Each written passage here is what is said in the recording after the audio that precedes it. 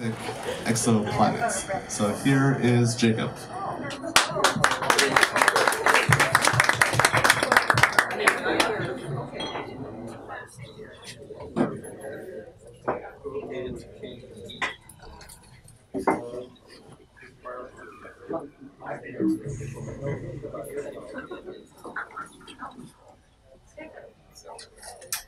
All right. Hello, everyone. Thanks for coming up tonight.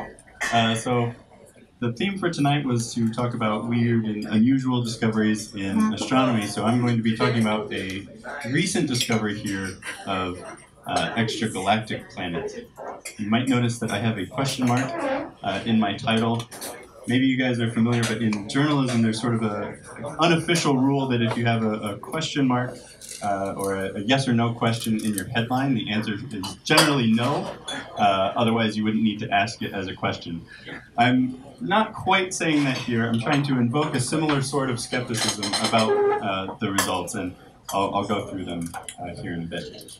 So I'll first, if you're not familiar, introduce you to the discovery. It made the news about a little over a month ago, and so I'm a graduate student, as Michael said, researching exoplanets. I've done a little bit of work in microlensing in the past. So I was scrolling through Facebook and come across a headline here: scientists discover the first planets outside the Milky Way. I'm not always the most up-to-date with my exoplanet research, but I felt as though this is something that I should have heard about, and so I was quite surprised to see it on Facebook. And so I thought, okay, cool, this is something I haven't heard of. Let's take a look. So I click on the article, and I'm immediately a little disappointed that they left out a few crucial words here. Scientists may have discovered the first planets outside the Milky Way. So yeah, we can see that the made for Facebook headline is a little sensationalized here. And indeed, in the very second sentence of the article, it says, a recent discovery that, if confirmed, could extend the boundary of what we know about the universe. So I read the article. It was maybe a little vague, and so I was skeptical about some of the claims, but it's certainly not the worst that I've seen on Facebook. Does anybody remember the 15 Days of Darkness back in November? Yeah, me neither, because it didn't happen, but that doesn't stop people from sharing these sorts of stories. This story is many steps above that, however, because they actually reference and are making use of a peer-reviewed paper that's been published in an actual journal. So my next step then, after reading the article, was to actually go and read the paper itself and figure out what's going on. And so that's going to be the rest of my talk, talking about the claims that they actually make in the paper itself. So here's the title of the paper. It's Probing Extragalactic Planets Using Quasar Microlensing. So there are maybe a few words that I should go over here and describe a little more so that we know what we're dealing with. First is extragalactic planets. I think we're all familiar with solar system planets: Mercury, Venus, Earth, blah, blah, blah. They all orbit the sun. Then there's something called extrasolar planets. These are planets also called exoplanets that orbit other stars, so not the sun. And so we know of several thousand of these since their first discovery, but all of them are within just a small portion, or the vast majority of them are within a small portion of our Milky Way galaxy, which is the galaxy that we live in. And so an extragalactic planet is a planet then that would be in another galaxy. Fairly straightforward. But to put things in perspective, the nearest star to the sun is Proxima Centauri, and that's 4 light years away. So it takes light 4 years to travel to Proxima Centauri. The circle that I showed in the picture of the Milky Way, that small circle where we know of most of our exoplanets, that's 300 light years in radius. The Milky Way galaxy itself is about 100,000 light years in diameter, and the nearest galaxy, the Andromeda galaxy, is about 2.5 million light years away. So we start getting to very large distances, which is why I was a little skeptical of some of the claims of finding planets at first. So next is the word quasar here. This is basically a shortened term for something, a quasi-stellar object. This is basically just a star-like object. It's when they were first discovered, they looked in the sky, saw these things that looked like stars, but they found that they had properties that made them different than normal stars, and so they couldn't quite figure out what it was. After decades of research, we now know that these are, in fact, just very distant galaxies. Like our own galaxy, these galaxies have a supermassive black hole at their center. Unlike the Milky Way, our own galaxy, the black holes at the center of these galaxies are actively eating material. So there's gas that's being accreted onto the black hole, and this is giving off a huge amount of light right in the center of the galaxy. And so what this means is that this large amount of light, I saw somewhere that it was equivalent to, say, taking the light from the entire Los Angeles region and putting it into a single flashlight. If you take something like that, put it very far away, it's in a small area, it's going to look just like a star. But we can see these across very, very large distances. Microlensing, we got a bit of this from Howard's talk. So basically, if you have a distant light source and the light passes near a massive object, it causes the light to deflect slightly, and you get sort of these apparent positions of your background light source. Now, right. So here's just sort of an example of lensing between galaxies. So we have some foreground galaxy in the yellow here, and it's stretching out the light of a background galaxy sort of into this ring shape, and it's called the Einstein ring because of Einstein's theory of general relativity.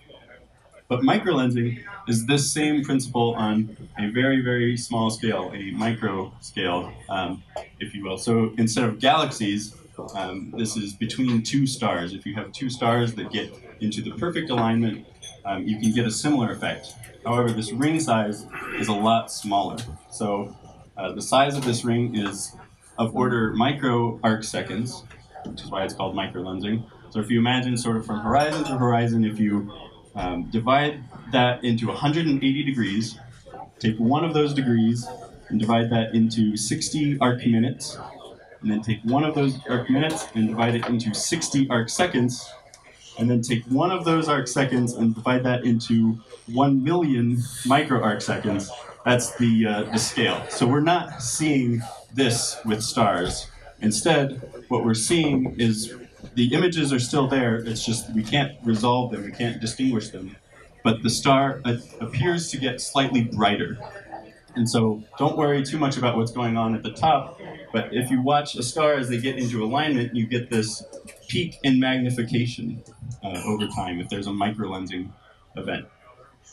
And so this is two stars getting into the perfect alignment.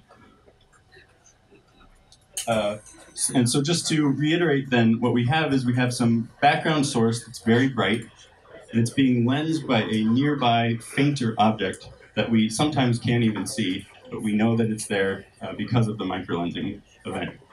And now you imagine that you put a planet around this lensing star, and you get some weird perturbations to this deflection. And so instead of the nice smooth peak that we saw before, there's some deviation due to a planet, and this deviation takes different shapes depending on the exact configuration of the planet.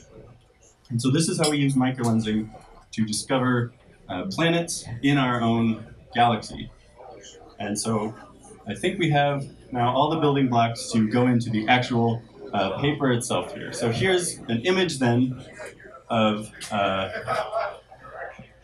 the event that we're looking at here, which is a foreground lensing galaxy and some background quasar that's been lensed into 4 images.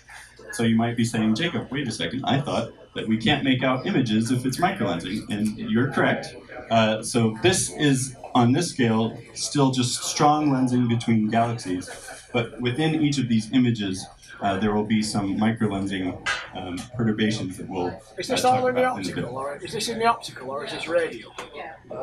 That I'm not actually sure of. I know that they look at it in the X-ray to make their measurements. I don't actually know what. I just sort of pulled that image from the press releases. I didn't look too much into it. This micro-arc-second thing makes me think it might be radio.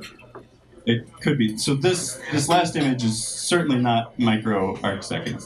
These are, yeah, that's optical. Yes. We'll say optical. Hope that's correct. Okay, so they made a lot of observations, somewhere around 38 observations over the span of a decade of this this lensing event. Using the Chandra X-ray Observatory. So they're looking in the X-ray because if you imagine at the very close to the center of this quasar galaxy, all this hot material is getting heated, it's giving off a lot of light, and some of that is coming off in the X-rays. And so you can look at X-ray emission. Specifically, they're looking at iron near the center of this quasar to measure the energy of the emission. So there's, I think, one more little missing puzzle piece to complete the picture, and that is redshift and blue shift. So here we're imagining a quasar with stuff falling into the black hole, but things are also rotating around this quasar, and quite quickly, the closer you get to the black hole. So you may know that things that are moving towards you are blue shifted, and things that are moving away from you are red shifted. And so on one side of this accretion region, close to the center of the black hole, things will be moving towards you and they'll be blue shifted. And these things will appear to be at higher energies than the other side, which is moving away from you and is red shifted. So blue shifted has higher energies, red shifted has lower energies. So they make sort of a simulation of what this accretion region might look like, sort of scaled here by higher energy and lower energy. And so you can imagine that if you just had a normal quasar, you were just looking at this, you were sort of collecting all the light from this region, it would average out to some overall energy that you would measure for, in this case, the iron X-ray emission. But now if you imagine that some area of this is magnified, this might be changed slightly, and so that's what we'll get to in just a second. Okay, so again, this is the image that we're looking at, and specifically they're looking at, I keep using image, these are images of the background quasar. I used this to refer to the figure, or the picture image. But remember that this is a galaxy that's doing the lensing, and the strong lensing, the galaxy as a whole, is accounting for each of these 4 images of the background quasar. But this galaxy itself is composed of billions of stars. And so each of these stars might be contributing a slightly different effect to each of these images depending on the exact configuration on a star basis as opposed to a galaxy basis. And so here's again a representation. If you had a star that's magnifying, say, this little area, you'll see more of this pink region compared to the whole, and so you would measure overall a lower energy on this given observation if the star happens to be magnifying this exact region. And so that's what they did. They sort of took all their 38 observations, they figured out what the energy shifts were for each of these observations, and tried to match that using their data. And so the problem comes in that the actual magnification area of a star is something much bigger than the accretion region of the quasar. And so with just a star, you can't account for, if you imagine this as your magnification region, you're magnifying the entire accretion region sort of evenly, and so you're not going to get an overall energy shift. And so they get something like, in 30% of their observations, they measure an energy shift. So in reality, I've sort of simplified things. This is an actual figure from their plot. this is a little more confusing, but if you imagine this sort of as just we've taken a chunk of the sky, or imagine laying this on the sky, and this is mapping to some magnification on the sky. There's a black line here that maybe is a possible path for a quasar over 10 years. And so you can kind of see that it's going to go through changes in magnification.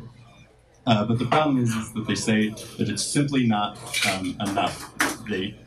With this, they can only account for about 1% of the time measuring a significant energy shift. And so if stars alone aren't enough, you have to add in planets that have much smaller magnification regions. And so you're able to get these magnifications of things that are very close to the center of the accretion region, but not magnifying everything equally. And so here's another figure that shows what happens when you add in planets. The scale is much, much smaller now. You don't need to worry too much about that, but there's all of these little tiny perturbations in here that if you imagine a path across there, the same path that we saw before would be probably a lot bigger. But you're going to get more of these magnification events, and you'll measure that shifted energy. Okay, so what I haven't explained is that these are not bound planets. They didn't add planets to the stars that they already had. I can get into that in the questions, but these are free-floating planets. So these are basically just like stars, except they're smaller. They're planets that aren't orbiting a star and just sort of free-floating, roaming planets. And so to explain the 30% of the time they measure an energy shift, they need something like 2,000 planets per star that are free-floating planets in the range from Moon to Jupiter size. So you may be thinking, wait, hang on, hold on, just a second. Let me reword that. For every star in the lens galaxy, then, you need 2,000 objects between the Moon and Jupiter mass. And 200 of those have to be between Mars and Jupiter mass.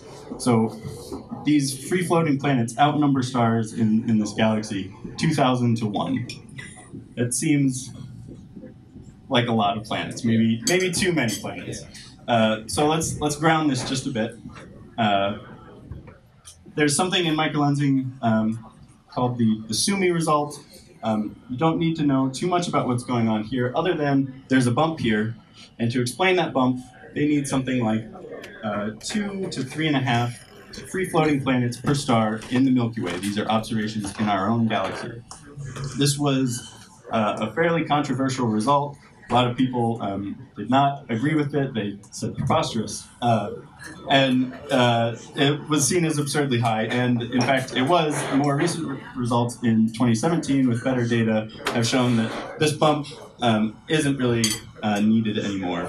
And so you can explain our galaxy with only one free-floating planet every 4 stars. And this seems maybe more reasonable. It seems a little absurd that you would have maybe 2 planets that have gotten kicked out per star. But let's now take this number in our own galaxy, 0.25 free-floating planets per star, and recall that this result in this paper that we've discovered extragalactic planets is claiming 2,000 per star. And so I'll pose the question, are free-floating planets in this lens galaxy really 10,000 times more common than in our own Milky Way? And now I am trying to follow the journalism rule. Maybe not quite so hard. I'll just say it's doubtful. But this is science in action. We have a result, and it seems preposterous, but it's going to excite more people to look at this data and observe it more carefully. And you saw with the Sumi result that it took about 6 years before we actually got the necessary data and good enough quality to say that we didn't need that bump. And so hopefully something similar will happen here. We'll get a more reasonable explanation for this. So that's all I have. I will open us up to questions then.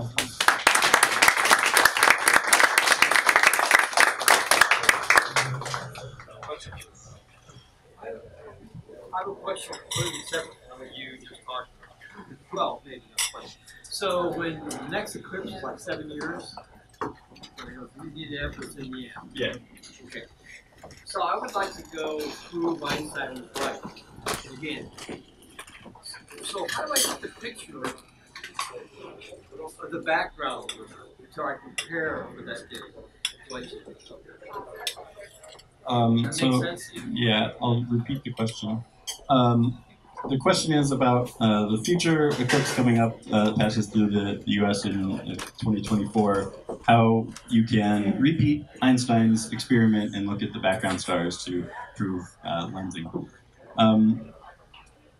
The specifics that I really don't know. There was actually an amateur science project during the last eclipse that was attempting to redo the Eddington experiment. They had to have everybody who was supposed to contribute, that was going to contribute, had to have exactly the same telescope, exactly the same camera, in order to do it. Because the shifts are so tiny, it was hard to detect on amateur equipment. So you photograph before the eclipse, Yes. at night, Yes. then wait for the sun to come and take the photograph again during the eclipse. Right. Yeah, you would definitely need some comparison, which would need to be like 6 months before. Will 6 months be not too close? That's enough time. Well, so I mean, you could do it. Closer the better, I'm sure, but you have to be able to see it. Right. Yeah, and when it's because they're not going to move. Yeah. The population is not going to move very much. So. Right. Well, that's what I want to know. I'll start with that. Yes, take it. So for the solar eclipse, the deflection is if I remember correctly, 1.7 seconds of arc. So it's like 1,000 times more than what I described as Hubble measurement. So it's actually a very large effect. So you wouldn't really have to worry about the stars moving in 6 months Okay, so from when you took the reference observation to the eclipse observation. All right, cool. Thanks. Any other questions? Yes. If it's not planets, then what is the signal that we saw? Okay, so the question is, if it's not planets, what is the signal that they saw? That's a great question. I think, so I'll be honest, I don't know a whole lot about the quasar microlensing, so this was all sort of new to me. I think that I don't know enough about how they did the stars only synthesis. They had sort of this image, and I didn't really see any quantitative thing. This is a random path that they've chosen, and they say it doesn't explain it. And you get something like 1% instead of the 30% energy shifts that they saw. I could imagine maybe a path that goes through here that gets a lot of them. I mean, we're talking about chance alignments and weird things happening, and so I would say I would want to know sort of the most that you could get from stars would be, and perhaps they did this and they took lots of random, I would imagine that they did. But the other thing that I think they didn't go into a whole lot, so they added these planets as bound planets, or as unbound planets rather, because a bound planet won't change the magnification region much of the star itself. However, if you have a planet that's very, very close to the star, you get the caustics, the planetary caustics. They just keep moving further and they get smaller and smaller. So if you have, say, thousands of planets, or I mean, thousands is still maybe too many, but for one planet you can get 2 planetary caustics. If you have a planet perhaps that's bound around these stars, you would probably still be able to fill this with lots of planetary caustics that are similar scale to probably the perturbations that they saw in the other magnification map. So I would like to know more sort of about what they did and maybe the choices that they made. But I think we'll see, I guess. Yes. two things. First, I have some more of these little bookmark animations of the light echoes. So if anybody would like one, stop by my table. The other thing was, so if you had 10,000 times as many, I mean, how far away would the nearest free-floating planet be from us, and should we be worried? You mean if the Milky Way had Our solar system, if there were 10,000 times as many planets and stars, we can't worry about creation. Yeah, I mean that's a good question. I think people heard he had a microphone,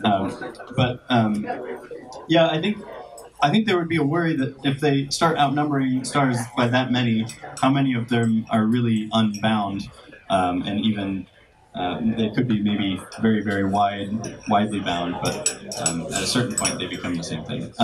As far as collisions, yeah, it's probably a worry. I don't know how much of a worry.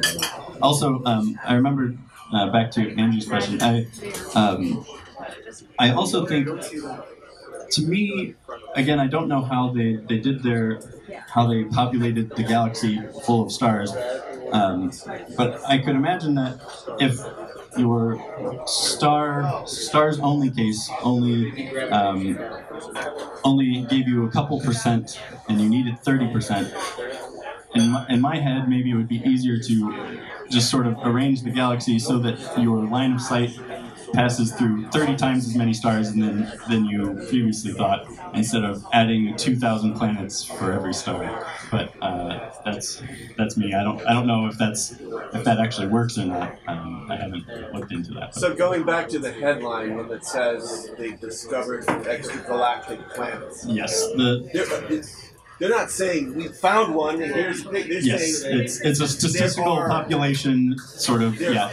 But couldn't you just take a look at our little 300 light years and statistically map that onto every galaxy and say, hell's yeah, there's planets out there. Get over it. Yeah. I mean, you could do that.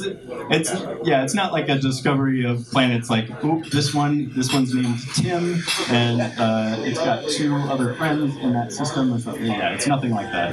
It's just a sort of, to explain the data, we need to throw in a lot of planets in this galaxy, and these are their size. We're discovering planets surrounding every red dwarf now, with 5 to 10 planets per star anyway. Right. Yeah. So there you go.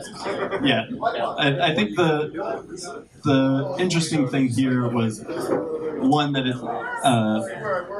we happen to be able to do this for another galaxy, because you need, I think, you need the background to be a quasar to have that close accretion region that has the very fast rotation, so that you can have small enough magnifications that get really close to that and really give you a strong energy shift. If it were just some other background light source, you wouldn't be able to do that.